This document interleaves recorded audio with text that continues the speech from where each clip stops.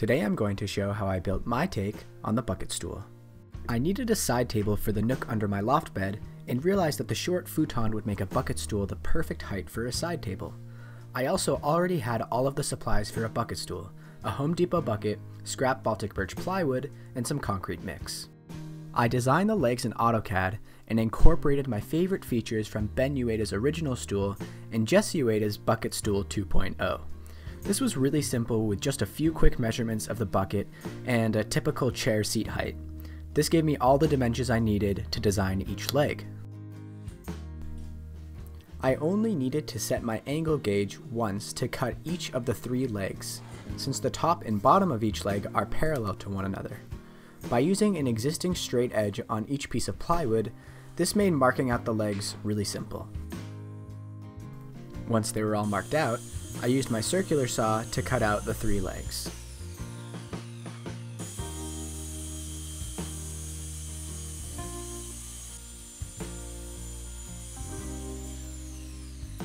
Next, I set my angular gauge to 120 degrees to create angular spacers for the legs. The reason for these is pretty clear in my AutoCAD drawing, to equally arrange the 3 legs in a circle like the Mercedes logo. I used my jigsaw to cut out these spacers. They came out pretty rough, but it doesn't really matter since they'll get buried in concrete anyway. The only real important part of these is that each one is 120 degrees. When screwing the legs to the spacers, I purposefully used overlong screws to give the concrete more geometry to grab onto. The plywood split pretty bad here, but again, this part would be cast into concrete, so it wasn't really a big deal, as long as the spacers did their job. I also added screws to the top of the leg assembly to elevate it off the bottom of the bucket. Before casting, I greased the bucket with vegetable shortening to help with demolding the stool.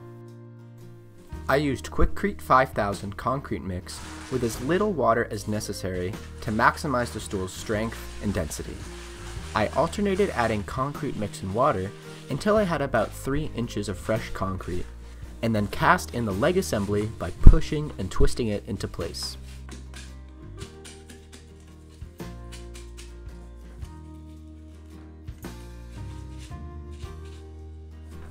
Tapping the bucket would temporarily liquefy the concrete, making it much easier to jiggle the leg assembly into place.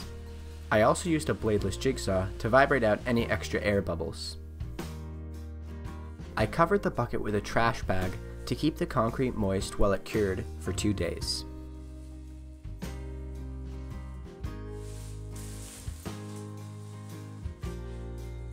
After pouring off the excess curing water, I was able to remove the stool with a bit of force.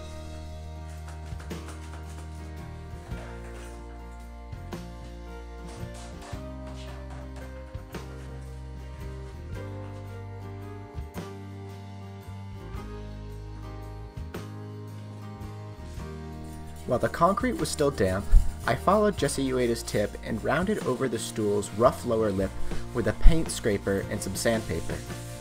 I love how a 3-legged stool never wobbles, but 3 skinny legs in this orientation don't provide much stability against twisting.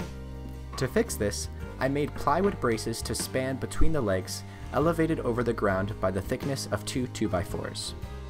Finding the angles for these braces followed a similar procedure as when you're hanging drywall. I butted a flat edge of plywood against 2 legs and used my angle gauge to copy angles onto the plywood. I used my combination square to make sure the legs' edges were perfectly lined up with my lines. I repeated this process for 2 more braces, cut them out with my jigsaw, and glued everything together.